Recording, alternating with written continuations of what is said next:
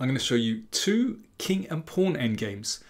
One played in the Chessable Masters about 3 weeks ago, and another very similar endgame played in round 3 of the Sinquefield Cup just last night. Sinquefield Cup currently taking place in St. Louis, and there are already some amazing games there. I'm going to show you one of them. Anyway, here's the prelude. Here's the backstory to the Sinquefield Cup game. So this is Levon Aronian against Lei Quangliem from the Chessable Masters, played just, well, let me see, about 2 weeks ago. Aronian here with the white pieces. You can see he is a pawn up. There's 4 pawns here against 3. Extra pawn. Here Aronian made a terrible mistake and only drew the game. So let me show you what happened in the game. He played g4 check. And now king e5 would actually lose, but Lei played, as would king f6, but he played king g6, the only move to draw. So if king e4, then king f6 and black holds firm, there is no breakthrough here. Aronian danced around and tried to get black to play the king to f6. As we'll see, that is a mistake. Here you have, of course, white threatens king f5, and then you have to play king f6. And the only way for white to try to break through is to play c5, but that gets taken, and of course d6, that can be collected, and black is absolutely fine. Well, black is actually winning there. So bear that position in mind. That's very important. Here it is white to play. If it's black to play, that's another story. So let's go back to this position. That's a draw with white to play. So in this position, g4 check is the mistake. Instead, Aronian should play king e3. Now, if king e5, then we play g4. The king steps back to f6, and now king e4, and it is that position we mentioned earlier, but this time it is black to play, and black is in Zugzwang. So if the king moves back here, or f7, the king just steps into f5 and takes the pawn. Easy win. So king g6 is really the only move to prevent the white king entering on f5. But now comes the breakthrough. c5. Obviously, if the b pawn takes, then that one just goes through. So d takes is forced. d6.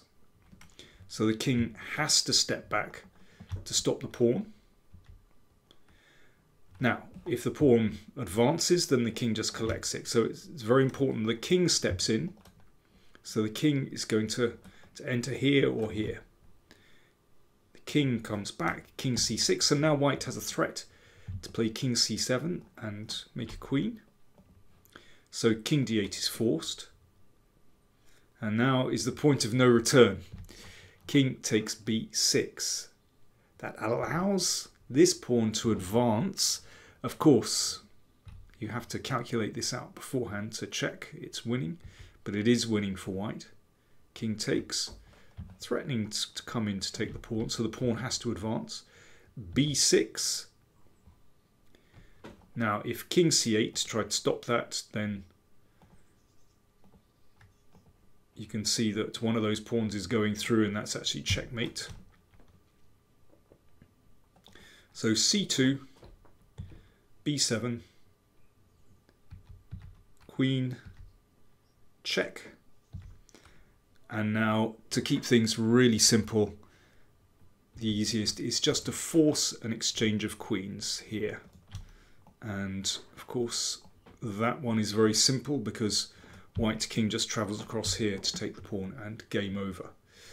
So, coming back to this position, the key move is king e3. By the way, a move like, let's say, king g6, king e4, king f6, g4 forces that same position. So this is Zugzwang.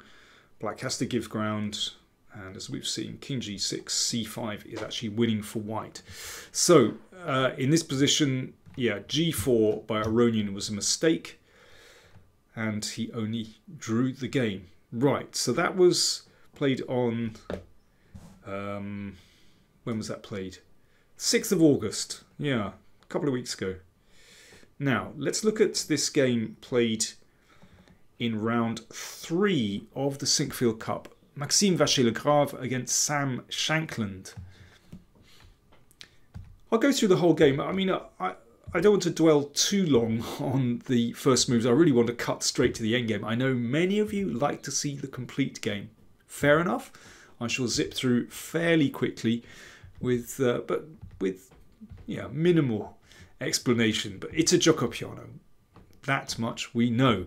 This actually very tense opening that kind of defers the struggle to later on in the game.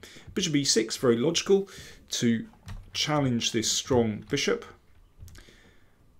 Maxime exchanges and plays the knight to f1. And, well, if black wants to play in a more conventional way, then of course you can just castle here. And that's reasonable. I mean, I slightly prefer white in this position. You have a chance maybe to play d4 later on. But it's very reasonable for black. But a5 played by Sam Shankland. Sam is a really hard worker. He prepares incredibly well. And when I looked at this position using computer, then a5 is the recommendation of Stockfish. I have no doubt that Sam was using his preparation. So, simple idea, it stops white expanding on the queen side, gaining space. Knight g3, of course you can still castle here, king side, but Sam clearly has the idea to go queen side, and this is getting really sharp. Very interesting position, g5. So we have really double-edged position on the board. And I think this is reasonable. I mean, it looks crazy to castle queenside with the pawn on a5. b4 could break open lines, but actually, well, black has counterplay on the king side, and black is pretty solid on the queen side. Here, Sam played knight e7. I mean, knight b8 looks very reasonable to me. It reminds me of that dilemma in the Sveshnikov, with this line where white plays the knight to d5, and this, after the exchange, the pawn threatens the knight, and black has a choice whether to go to b8 or e7. b8 positionally feels right because the knight has control, or has some control, over c5. But knight e7 played also very reasonable. It turns out pretty well. It's just a very double-edged position. Knight g4, and this is a very interesting idea. Instead of a more conventional move like rook e2 or maybe rook e1, Maxime plays the rook over to the queen side. Incredible. Rook b5. So I mean, this rook could just end up, you know, up a blind alley here, just doing nothing, just a dead-end street. But if he has time to get in b4 and a5, then it could just be checkmate. So basically, black needs to react really quickly here, and Sam did that by taking on f2 and playing g4. So clearly, black is going to recover the piece because of a pin and win. Well, pin and equalize here in this case. So, I mean, that could be very dangerous to damage white's pawns. So, knight takes e5, just a little trade which gets white out of trouble. So if pawn takes knight, materially it's even, but queen e2 looks really nice for white. Obviously this pawn weak, c5 potentially, or b4 coming. So here come the tactics. Queen takes rook, all very interesting. So pawn takes, rook takes, and after that little flurry, the material is still even. it feels like the position is a little bit better for white because black's pawns are just a little bit ragged, but actually black should be fine here with care. Black gets counterplay on the f-file and white challenges with the rook. Rook exchange still feels better for white, but actually black has enough here. Basically, if the king steps forward to e4, then that check is annoying, so you know, hits this pawn. So you can see that, well, white has to sidestep here, and basically black is all right here with care. And the simplest way to go here is to play king d6. After the check, the king steps back again. The problem is white needs both the king and the knight on the e4 square to make progress. It's not possible. But Shankland plays knight d6, a very plausible move. Looks very nice, complementing this pawn. So the pawn controls these squares, the knight controls these squares. But he had misjudged the pawn endgame. He needs to step back with the knight, which isn't very pleasant, but it's tenable. Instead, he played king e7. And knight takes knight.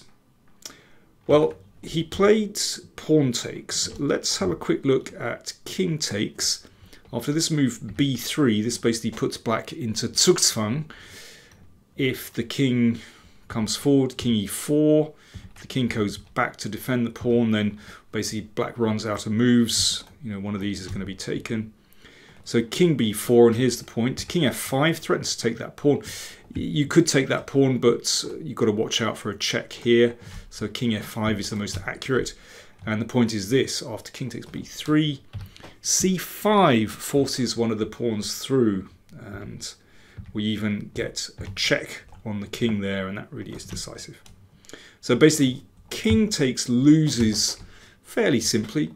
So pawn takes, this is the game continuation. King e4, threatening king f5 to take the pawn. And now, I mean, the similarities with Aronian against Lei are obvious. Very, very similar pawn structure, except this time Shankland has a pawn on e5, but actually it doesn't make any difference. b3, and this puts black into Zugzwang. The king has to cover the f5 square. If the king goes back, then king f5 comes in. You can play h5, but it doesn't make any difference. The king still has to make a decision here. So in this position, Shankland played king g6, maintaining control over the f5 square. And here is where the breakthrough comes. I mean, it is uncanny how similar this is to the Aronian Lei game. c5. So if the b pawn takes, then white's b pawn goes through. So d takes, and now d6.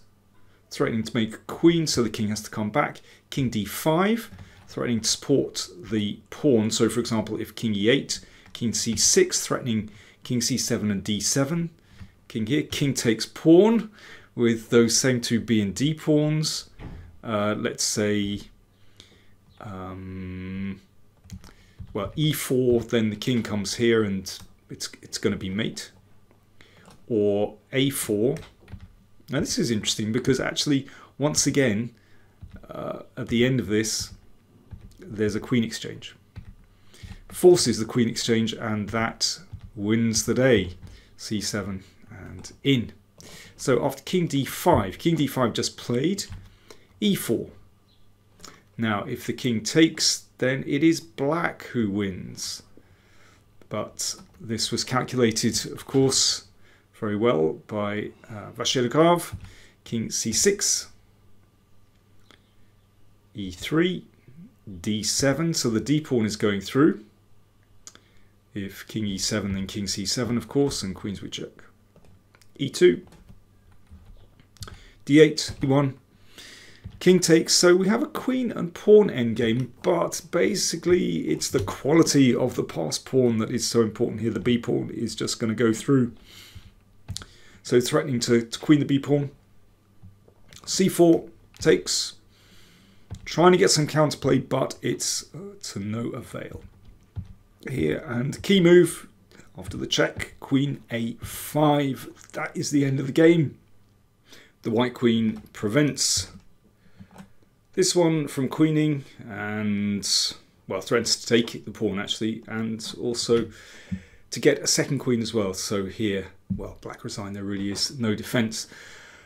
Very, very interesting pawn endgame, and, well, I hope you appreciate the subtleties in and the difference between and the similarities between this one and the Iranian lay game as well. Sinquefield Cup, really exciting. There are now 3 players in the lead after 3 rounds. Caruana, So and Vachier-Lagrave all with 2.5 out of 3.